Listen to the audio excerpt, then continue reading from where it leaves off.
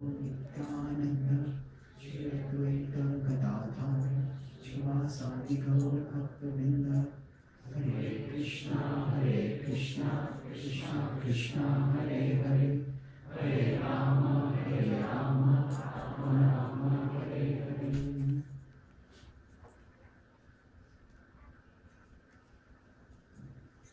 Hare Krishna.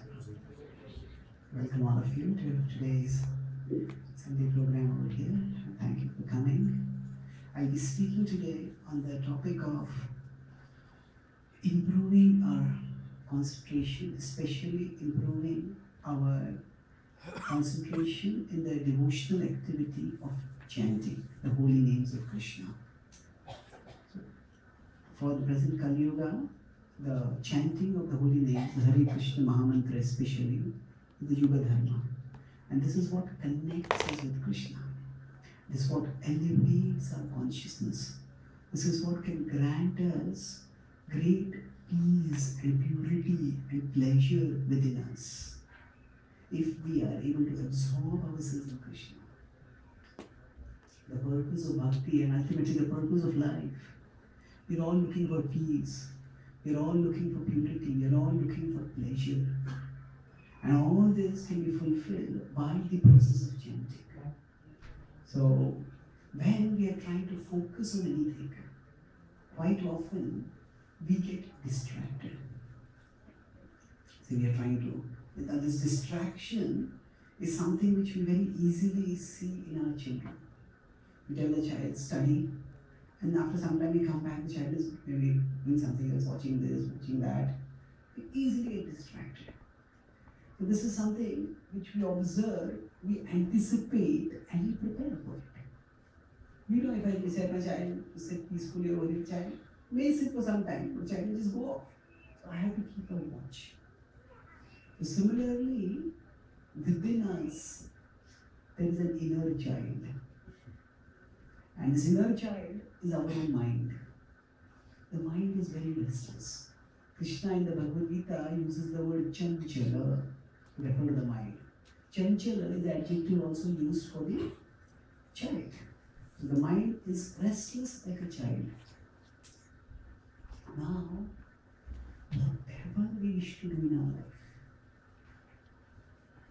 we need our consciousness to be focused for that. Whether it is a spiritual activity like chanting, even whether it is an activity like having a relationship and having a fruitful interaction with someone, or even whether it is something like entertainment.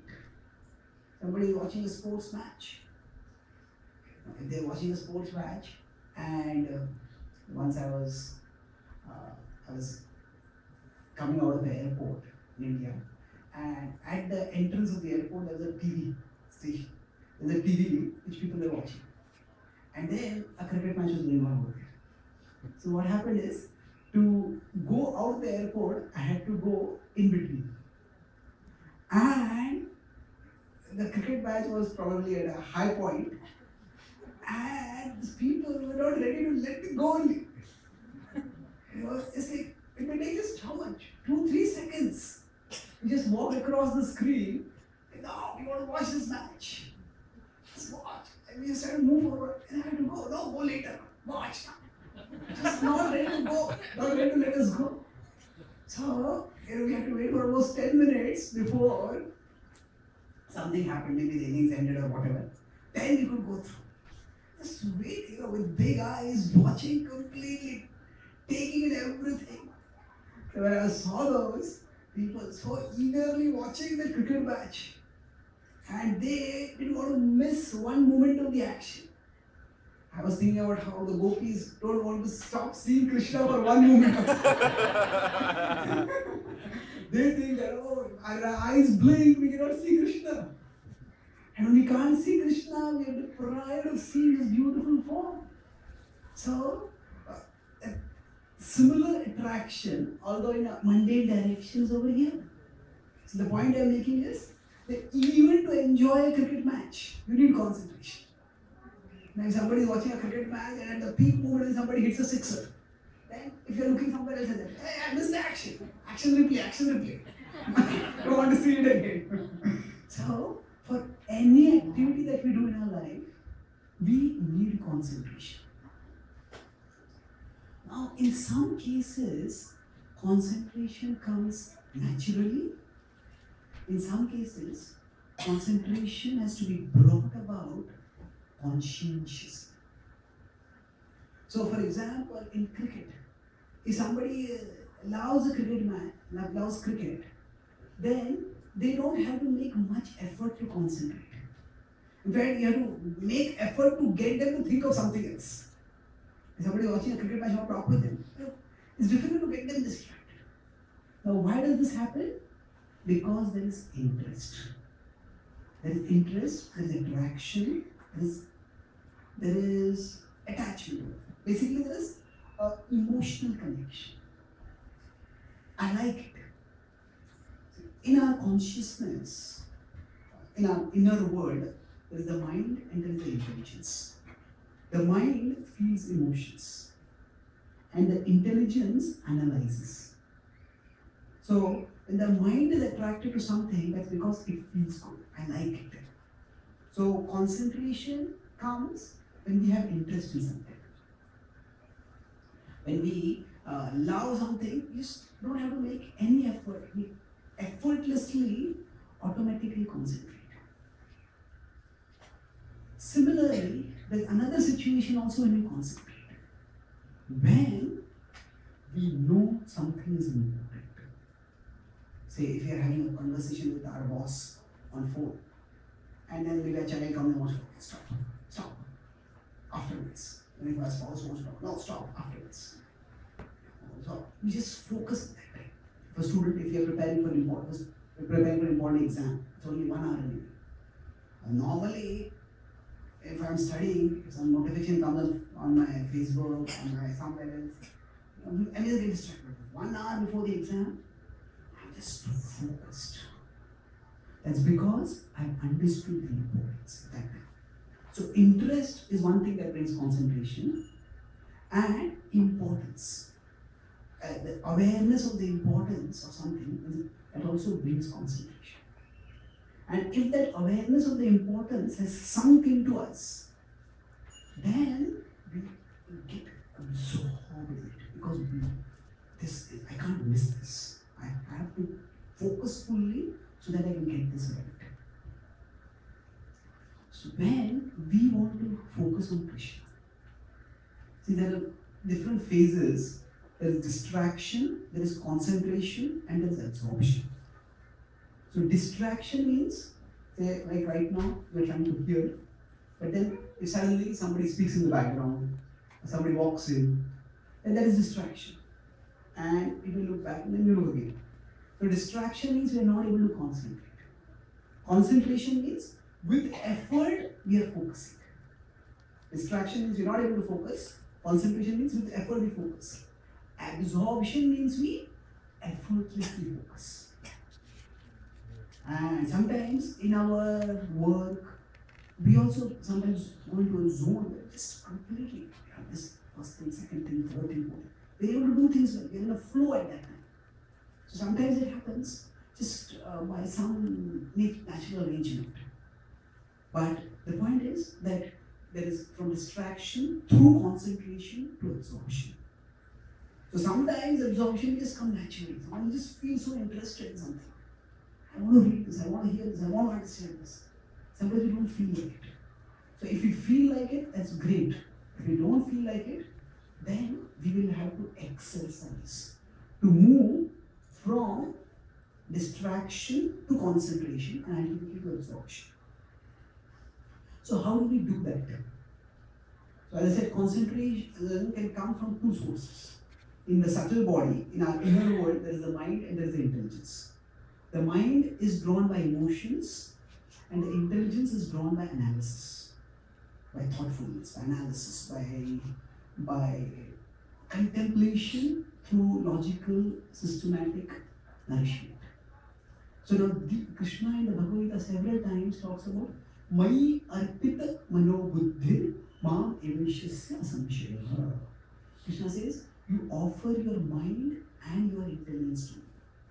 And if you can offer both of these to me, then Mam Evashasya Asamshaya will surely come to me. Now, when we say mind and intelligence, the mind and intelligence are the primary channels through which the consciousness streams outwards. So they determine where our consciousness will go. Now, sometimes the mind and intelligence are in conflict. Like say, I want to study, that's what my intelligence is saying. My mind is saying, yeah, today there is a US Open final. So I want to see what is the score. Let me do that for 1 minute. And then I go for 1 minute. Hey, it's an interesting match. One more minute. One more minute. And then I spend an hour over there. So sometimes there's a conflict between the mind and intelligence. And in this, when the intelligence wins, the mind is not sidelined. The mind works with the intelligence. The mind agrees to the intelligence. And when the mind wins, it is not that the intelligence is sidelined. The intelligence is used by the mind. And the mind, then that means, we come up with some reasoning. I have a lot of time. This 5 minutes doesn't make any difference. Some kind of reasoning we give to ourselves to, actually, we are not convincing ourselves. We are using our intelligence to fool ourselves. Our intelligence is meant to make us wise. But when the mind takes control of the intelligence, then the mind uses the intelligence to fool ourselves. It gives us some false reasoning. So basically, when we are trying to concentrate, say when we are decided, now I have to chant the holy name, I want to focus. So then, the mind and the intelligence are the two channels through which the consciousness is going to go outwards. So, we need to have at least one of these channels going towards the holy name. If both are going, that is the best. But at least one needs to go. That means we have to have interest in chanting. Or we have understanding of the importance of chanting. If either of these is there, we will be able to focus. If neither of these is there, then focus will be impossible. It's not just a matter of weak willpower. Willpower has to be followed with a process. Just like, say, I have a slight cough. And if I feel like coughing right now, if I say by my willpower, I'll not cough. How long can I do that? I might be able to suppress cough for a minute or two. But if the cough is there in the body, I have to use my willpower not to suppress the cough. I have to use the willpower to follow the process of treatment the doctor gives me. And the doctor may say, avoid oily foods, avoid cold food, avoid cold drinks, and take this medicine. Don't forget, take this medicine. So I need my willpower. If I like, say, cold drinks very much, then I have to use my willpower. No, I won't take the cold drinks. So willpower is required. The willpower has to be coupled with a process. Without the process, raw willpower, I cannot suppress my cough for long. So similarly, when we want to concentrate, when we want to focus ourselves on anything in general and specifically on the holy name in particular, willpower alone is not enough. I will just concentrate. Yes, it's important to have that intention. That willpower is basically intention. But how am I going to execute that intention? For that, either I have to have the interest or I have to understand the importance. Not just understand, remember the importance. So Jiva Goswami is one of our most prominent acharyas, the Gaudiya Sampradaya. He's called a Siddhanta Acharya. He has explained the Siddhanta, the philosophy of Bhakti, very profoundly with great erudition. So he says that how can we stay in Bhakti? How can we stay in the awareness of Krishna? He says for those who are very advanced devotees, those who have affection for Krishna, he says for them, their affection will keep them in Krishna. So he says that for those who are Siddha Bhaktas, or for those who are very advanced devotees, their preeti for Krishna, their affection for Krishna will keep them with Krishna.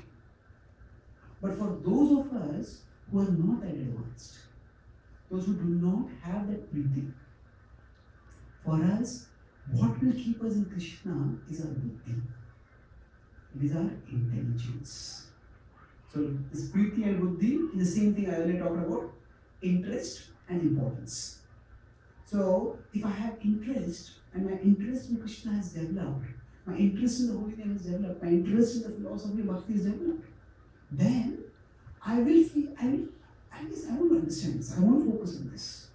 So if you have attraction to Krishna, and absorption in Krishna, concentration and absorption will be easy.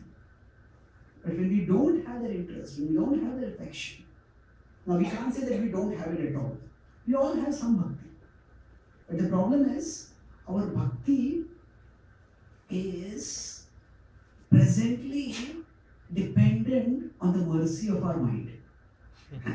We are meant to be at the mercy of Krishna, but our bhakti is at the mercy of the mind. And the mercy of the mind means, and the mind feels like it, yes, I want to chant, I want to come to temple, I want to do this. And the mind feels, no, can't do this. Okay, I can't do it. Okay, I won't do it. It's like that. Sometimes when we chant, we take out sometimes people when chanting, they take out the beads and they look. Instead of 108 has somebody put 1008 over it. This is not getting over only. It's just going on and on and on. On few days when we chant, we get such taste, we feel such a power. So good, We feel like I should just keep chanting. We feel like chanting should never end. I should just keep chanting, keep absorbing myself in Krishna. And some days we feel chanting never ends. When will it end? It's enough now. I want to get on with other things. This is what our bhakti is largely dependent on the mind right now. So not our bhakti, but our feeling of attraction towards Krishna. Our affection is largely shaped by the mind. Sometimes the mind feels, yes, Krishna is good. Sometimes the mind says, other things are also good. Yes, Krishna is too much Krishna is not good. Krishna. Do a little, go and do other things. So then when this happens, at that time, if we have to sustain the practice, then our buddhi is very important. Our intelligence is what will keep us focused. But the mind, when the mind cannot be without affection. That means the mind is not attracted to Krishna, the mind is attracted to something else. See, with respect to the body, we can decide I will not do any activity. I just lie down my bed, I am not doing anything. But with respect to the mind, we cannot not think of anything. We are always thinking of something. So, this difference between the body's nature and the mind's nature is very important to understand. So, why is that? Because, say, when we are trying to focus on Krishna, and somehow the mind turns off. The mind just switches off. The mind just goes off somewhere else. So, we sometimes say some people are absent-minded. There's the famous story of the well-known anecdote of the absent-minded professor. Or somebody just takes off their specs, put them on their forehead. Searching around, where are the specs? Where are the specs? Search all over the place. And what has happened? Just somebody else has to tell them, hey, your specs are on your head. You just don't realize it. Now what has happened over here? When we say somebody is absent-minded, see, the mind is not absent. The mind is always there. But the mind is absent where it is meant to be present. So the mind is absent where it is meant to be present. So when I am moving my specs upwards, if my mind was there, I would remember, oh, I move my specs over here. Wow, when the mind is absent, then I do that. And I wonder, what did I do? Where did I put my specs? So absent-minded, sometimes the mind just becomes absent. So now what happens is that because the mind is inside us and the mind is invisible. So like say, if a teacher is in class and speaking, the student is sitting in the class, and the student is present, so the teacher takes a roll call, takes attendance at the start of the class, and he calls all the students are there. And then, in between, one student slips out. Where is student go? He was here, she was here, where did she go? Look, maybe they always close that. She slipped out of the door. What happened? So what happens in such a situation? At least the teacher is attentive, the teacher is absent-minded, the students will be absent, the teacher will not even realize. But even if the teacher is attentive, what the teacher has to see is, teacher can see because the child is a physical, visible thing. But with respect to our mind, it is not a physical, visible thing. So I will be sitting for chanting, and it's like I take attendance for myself. Now I'm going to sit and concentrate. I start chanting. I keep chanting, and the mind slips out.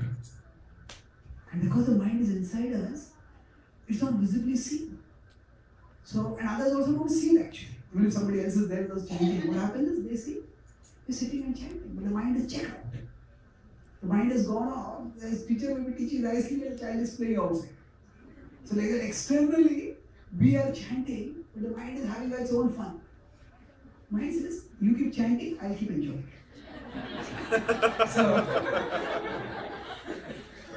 So when this happens, our chanting just becomes a ritual. Two things happen when this happens. So chanting becomes a boredom, and then chanting becomes a burden. Why boredom? Because we all want to be constructively engaged. And when the mind checks out, the mind may think, okay, I'm going to think about this, I'm going to think about that, I'm going to enjoy. But the problem is that because you're physically doing a particular activity, the mind can't really act on its fantasies. Mind will make a plan, I want to do this, I want to deal with this, I want to speak like this, I want to do like this. But the mind cannot do any of that. So basically, when we are distracted, the body and the mind go out of sync. The body and the mind go out of sync. The body is one place, the mind is some other place. And when that happens, actually neither what the mind is doing is productive, nor what the body is doing is productive. By out of sync, what I mean is sometimes nowadays people make homemade videos. So maybe they are having some 5 minutes play. One person is beating another person. Now normally they shooting with the video first, and they have a separate audio device for recording the audio. And they sync the audio and the video. Sometimes if the person doing the syncing is not very careful, then what happens? They come out of sync. So when one person is punching the other person, and the sound of the punch comes, or the fall of the person, the sound of the falling comes before the punch has been hit also.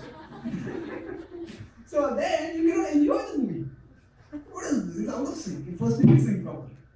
So like that, our mind and our body, when they go out of sync, we are neither physically productive nor mentally productive. So it's like I'm trying to do one thing, I'm doing this, doing that, but the mind is checked out. So then when this happens, at one level we say, yeah, this chanting is so boring. I'm not experiencing anything. Why am I chanting? Why am I chanting? Actually, chanting can be very fulfilling if we connect with Krishna. If we connect with Krishna, if we absorb ourselves in Krishna, then it can be very fulfilling. Because Krishna is the supremely fulfilling reality. So I said, there can be peace, there can be pleasure, purity, there can be pleasure. All these come by the process of chanting. So peace is what comes when we come to Sattva. Mind becomes calm, prashanta manasham yenam, yoginam sukham uttamam. When this chanting brings us to the mode of goodness, we become peaceful. Then, as we go beyond goodness to spiritual, to transcendence, then all the agitations in the mind, all the impurities they go out. We experience purity. Then, Brahma Bhutam Akalmasham Akalmasham. We become free from contamination. And then beyond that, we connect with Krishna. And he is the source of the supreme pleasure. Ramante Yogi Anante Satyananda Chidatmani. The yogis delight unlimitedly in Krishna. Prashanta Manasam Yegam Yoginam Sukhamattamam. The yogis experience supreme happiness. So, peace, purity, and pleasure all will come if we connect with Krishna. The connection with Krishna can be very fulfilling, but the connection has to happen. When we are chanting and our mind has checked out, then the connection is not happening. And that's why we feel, what am I doing? This chanting is so boring. And not only it appears a boredom, first it's a boredom, but afterwards it becomes a burden. Because our mind is thinking, I have to do this, I have to do that, I have to deal with this issue, I have to make this thing done. And the mind starts thinking, there's so much work to do. And then on top of this chanting is so much time. How can I manage it? Then it starts feeling like a burden. So, actually, chanting is particular, bhakti, person bhakti in general, it is not meant to be burden. Now, if we see it just as one more activity that I have to do in my life, I have 100 things to do and this becomes the 101st thing, it will feel like a burden. But if we see that this is an activity that will connect with Krishna, then this activity becomes the anchor for my life. And then this activity of chanting will keep me anchored while I'm doing everything else. Like, I just looking from Florida and there's a huge flood over there because ISKCON of Irma. So now, objects that are very strongly anchored, they will not get flooded away. There are boats, there are cars, the flood comes and just sweep them away. So like that, in the world, waves come. Waves of anger, waves of desire, waves of fear, and those waves sweep us away. And if through our chanting we have anchored ourselves to Krishna, then they will not sweep us away. Now when these waves sweep us away, quite often I may say I have 100 things to do, but chanting is the 101st thing. I don't have time for it. But then when one wave of desire or anger or fear sweeps me away, then I forget all the 100 things. I just get carried away with one thing and I spend so much time on it. So much of my energy is wasted on it. In worrying about what may happen, or in this craving for this thing, doing that thing. So, chanting will anchor ourselves in Krishna to the practice of bhakti. That is not just another activity of the burden in our life. That is the activity that will enable us to do all our activities more effectively. The anchoring of our consciousness in Krishna is extremely important. So in that sense, if with our intelligence we understand that this chanting is important, then it will neither be a boredom nor be a burden. It becomes a boredom or a burden to the extent we feel we are not connecting with Krishna. If we are connecting with Krishna, that connection requires effort. But it is a fruitful effort, it is a fulfilling effort. And then we will find that this is such an empowering and purifying time of my life. Then we will invest ourselves.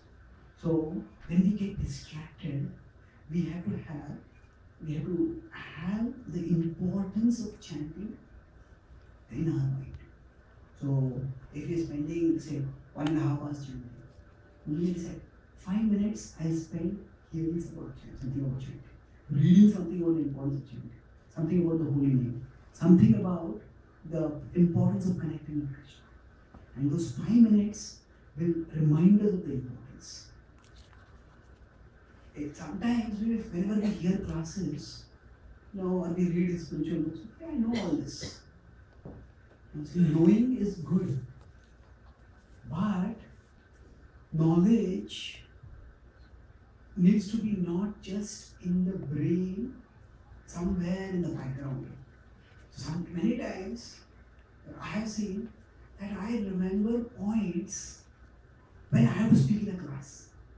But when my own mind troubles me, I don't remember that point. When I say I get angry with someone, I remember maybe I should chant Krishna's name, I should pray to Krishna, I should redirect my emotions. All that I have to speak class, I can speak as if I am completely free from anger. But when I get angry, one of those points come in my mind. It's very difficult. We have to make sure that so the knowledge in the back of the head is like a weapon in the tent for a soldier. And when somebody attacks the soldier cannot say, hey, wait, let me go to my tree, get the weapon and I the enemy is not going to wait like that. So, what we need is, the soldier needs to have the weapon ready with him. So like that, when we hear classes, many times we feel, I know this point. The holy name is not different from Krishna, the holy name is so merciful, this, that. I know all these points. Yes, we know all these points, but they are somewhere at the back of the mind. And when we need them, they are not available. It's like weapons in the tent. So when it doesn't work. So what we need to do is, whenever we are hearing classes, we can turn it around. Mind says, I've heard this. Okay, when did you hear it last? And okay, you heard it, but when did you apply it? When can you apply it? Just turn around the questions. And then what happens? Okay, well, this is a good, you hear a class, this is a good point. I can remember, if I could remember this in my chanting, it will be very helpful for me. And then you might take a small pocket diary if you want, or just have some points which we can look at just before we start the chanting. So with the intelligence, we remind ourselves of the importance. The importance is one way we can push ourselves to concentrate. The buddhi is extremely important. Without the buddhi, we will not be able to focus. So earlier I said willpower alone is not enough. Willpower has to be coupled with the process. So similarly for concentration, just concentrate. No, it will not work. It will work for some time. We have for concentrating, we have to understand why is this important. If a mother says just study, child will study for some time, but after the mother is not looking, the child will stop studying. But the mother explains to the child, why is the child study important for you? Depending in a way that the child can understand. Then the child will take up ownership. I want to study. So like that, we have to remind ourselves of the importance. Not just know the importance, but remind ourselves at the time when we are trying to focus on Krishna. And the second is, I said, what is the second? Importance and interest. How do we become absorbed in something? If we find it important, are we interested in it? So now, with respect to chanting also, now we are not just creatures of reason, we are also creatures of emotion. So we need to have some emotional connect with Krishna also. So we may decide that how do I connect with Krishna? If in the whole ambit of Krishna Bhakti, if there is something which gives me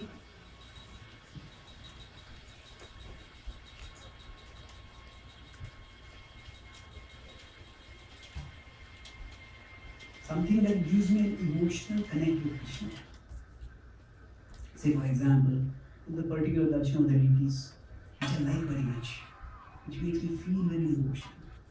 Then we keep a picture of those deities in front of us when we are chanting. If we feel very emotional when we say Sri Tulsi Devi, we keep Tulsi in front of us. If say we are initiated or we are planning to take initiation, and we know at the time of initiation we take a vow that I am going to chant, then we may keep a picture of our spiritual master, we keep a picture of our initiation. So that this of course can remind us the importance, but also the emotional connect. So we have to find out some way in which we have emotional connect with Krishna. So the mind, it will get distracted. We can't avoid the distraction, but when it gets distracted, we can bring it back. So either we bring it back by reminding of the importance, or we bring it back by catching its interest.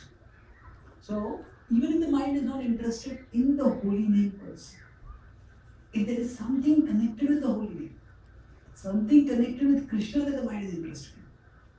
So there is the point of concentration and there is the circle of concentration. So earlier I talked about, we had a previous session before this where I talked about how sometimes distraction can be a means of catching attention. So, like for children, sometimes there are two pictures which appear very identical, but spot the differences. There are 10 differences over it. Now, if the children say, oh, it's the same picture, yeah, I've seen this picture so many times. But in the same picture, it's some subtle difference. Then what happens? Oh, what is the difference? This picture, first time they see the picture, I've seen this picture 100 times. two pictures, there's some difference. Oh, what is the difference? Now, okay, this difference is here, this difference is here, this difference is here. I was in last year for Radhashtami, I was in the Alachua temple, and they had the Radhashtami darshan. So they had put the around 24 of the signs that are there on Radharani's feet.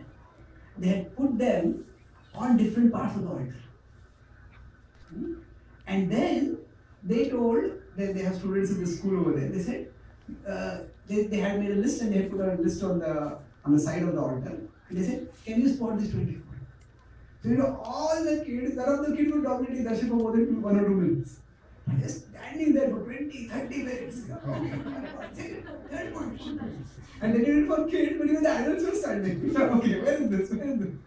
So what happens? Actually, the 24 symbols of Radharani are not. Radharani is important, isn't it? She's already there on the altar. But there was somewhere in her hair, one symbol was there. Somebody in her dress, somewhere here was the shoulder one was there. Somewhere in the background, the flower it was there. So they put all those symbols. So what happens? Sometimes distraction is the way to attention. The real thing is to focus on Radharani, but when you're not able to focus, create something else by which you bring that focus. So same way for us, when we are trying to chant, focusing on the holy name is difficult. There's one sound. Actually, it's not all that difficult if we had affections for Krishna. If we love someone, we call out their name, and their name is not just the name for us. When we call out the name of someone we love, immediately the utterance of that name reminds us of the person, reminds us of their activities. So, from the Nama comes the Guna, Rupa and Lila. If somebody loves cricket, I just mentioned the name of one cricketer, then from that Nama, immediately Guna, Rupa, Lila comes out. Oh, this cricketer is an aggressive cricketer. This cricketer is a good batsman. That time he hit a sixer. So, all those thoughts, they automatically come out. Why? Because there's interest, there's attraction. In our case, when we chant Krishna's names, because that attraction is still not there, so the utterance of the name of Krishna, the Nama comes from the Nama, the Guna Rupa Lila doesn't come. And because the Guna Rupa Lila doesn't come, that's why the Nama doesn't seem very interesting. I'm just uttering the same name again and again and again. But as we become pure, as our attraction to Krishna develops, then from the Nama, the Guna Rupa Lila will also come. And then absorption will come naturally. But till that time, till that happens, we can find some distraction to bring about attention. By distraction, what I mean? I want to focus on the holy name of Krishna. But when I can't focus on the holy name, I have something connected with the holy name. As I said earlier, you could have Tulsi Maharani, you could have some picture of the deities, you could have some picture of our spiritual master, you could have even some words about the holy name. Some devotees just keep the written print of the holy name. Hare Krishna, Hare Krishna, Hare Krishna. So all these are, in a sense, they are positive distractions. At the point of concentration, the mind is anyway going to get distracted. But if it is going to get distracted, let it go in a circle of distraction. Instead of going to something entirely sensual, something entirely mundane, let it go to something connected with Krishna. And from there, we can bring it back to Krishna. Bring it back to Krishna. So ultimately, it is Krishna's mercy when Krishna reveals his attractiveness, when Krishna reveals his sweetness, then absorption will come. But and it is not that Krishna is withholding his sweetness from us. Krishna wants to reveal it, but Krishna wants to see it. How much do we value it? Just like, I conclude with this point. Towards the end of the Bhagavad Gita, Krishna says that, very strongly he says, that don't speak this to the enemies. See?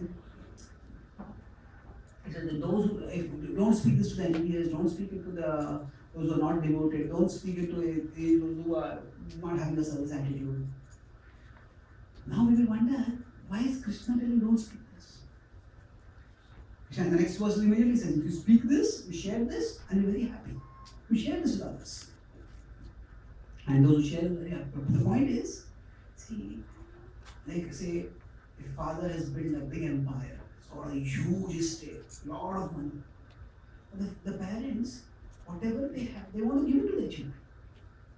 But the parents who have got their full estate, they will not give it to a 10 or 15-year-old child. The child doesn't understand the value. The child may squander it away. I was just in one city, one boy who became a devotee, and he got something like $50,000 from his grandmother in inheritance. And his grandmother, she did not give it to her daughter, she gave it to her grandson. It came only in his name. And she did not know. But what had happened was this boy, he was a drug addict. And he was just in the incipient stage of drug addiction. But with those $50,000, he spent it all within 4 months. And at the end of 4 months, he had to be hospitalized. Had to be treated. Out of the hospital, he somehow met devotees, and now he's become a serious devotee. So it worked out good for him ultimately. But you know, that whole money, squandered it. So the parents, their money is ultimately for the children. That's what they would like to do. But then, they will not give it just like that to the children. They want the child should grow up. The child should learn to value it. Then it's all for the children. So when Krishna is saying, don't share this knowledge with others. That doesn't mean that Krishna wants to hide that knowledge. But Krishna wants us to grow up and learn to value it. So similarly, Krishna will reveal his sweetness to us. He wants to reveal that sweetness to us. But he wants to see whether we value it. So through our efforts in practicing bhakti, if we just value what we are doing, we show Krishna. Krishna, it's difficult for me to concentrate, but I'll try to concentrate. I value the opportunity to practice bhakti. I value the opportunity to chant the holy names. I value the opportunity to hear your message. So when we show Krishna that we value bhakti, then he will reveal the sweetness of bhakti. So it is not just our intelligence or even our interest, our attempt to cultivate interest, our attempt to realize its importance. They are important. But all these are a part of our effort to show Krishna. And Krishna sees that we are sincere. Then Krishna reveals. And Krishna gives that taste. And the devotee becomes absorbed in Krishna. For us as sadhakas, the gopis of Vrindavan are the topmost examples of how they get absorbed in Krishna. When Krishna left them and went away, the gopis were agonized. How can Krishna leave us and go away? And what happened was their consciousness was absorbed in Krishna. And although Krishna was far away from them, they were constantly thinking of Krishna. Thinking, when will Krishna come back? When will Krishna come back? And once the gopis were going in the forest, they were going through the forest to Mathura, to another nearby town to sell their curd, and they saw a yogi sitting in meditation. They thought, oh, we can also meditate.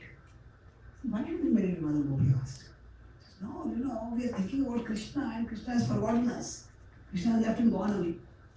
So, they said, we will sit in yogic meditation to forget Krishna.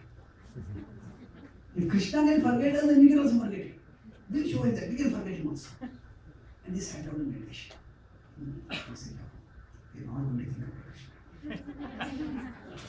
Then, suddenly, one of them would speak, they were sitting in meditation, they would hear maybe a bird chirping, and that bird chirping would remind them. Gopi would say, when they were performing Leela with Krishna, and Krishna spoke like this. Yeah, Krishna spoke like that. And all the gopis start talking. And they talk for 15-20 minutes, half an hour. Hey, they're supposed to forget Krishna. What happened? Again, it is meditation. So, for them, their mind is so attracted to Krishna that even when they want to forget Krishna, they can't forget him. So that is the state of spontaneous satisfaction. And that is the perfection of life. The devotee mind is constantly absorbed in Krishna.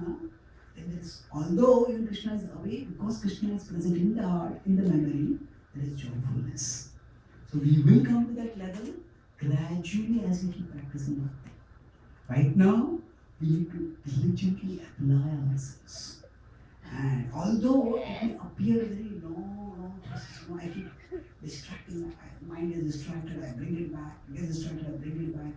It may seem like a very laborious process, but it is a very fruitful process.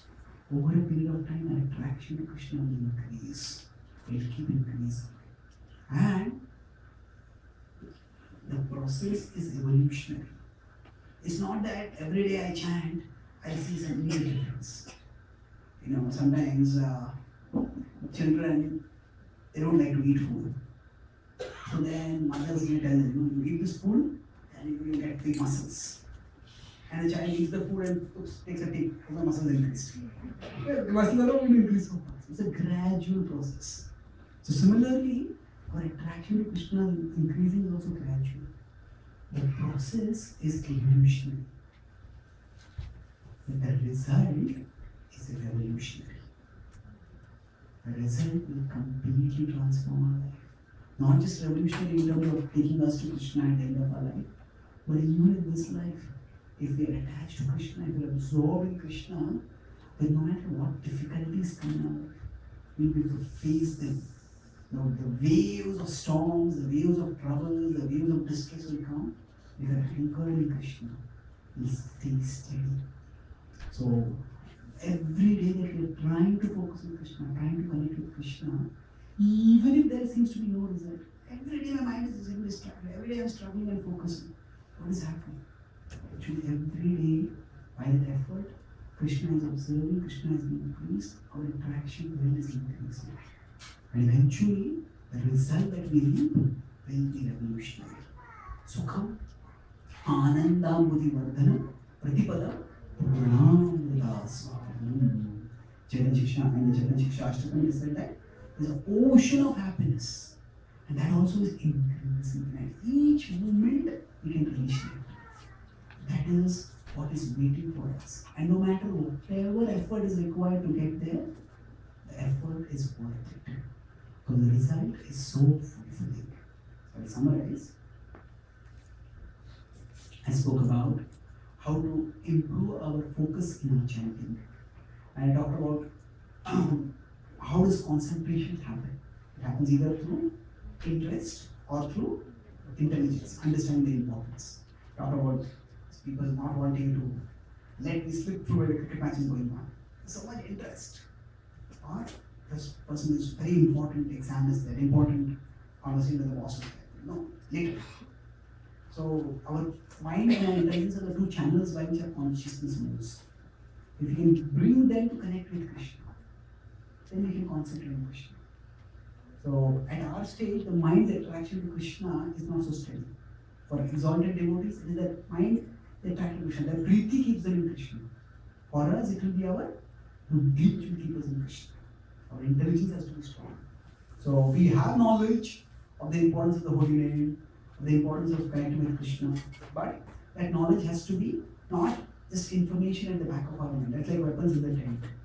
Our knowledge has to be accessible when we need it. And we need to keep it accessible. And to remind ourselves and recollect it at the time when we are trying to chant. Take a few minutes before chanting to remind ourselves the importance and we will focus. And the mind, it checks out.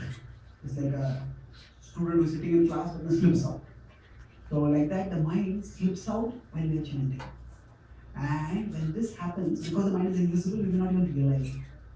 But the result we will realize is, during chanting, we will start feeling bored or we will start feeling burdened.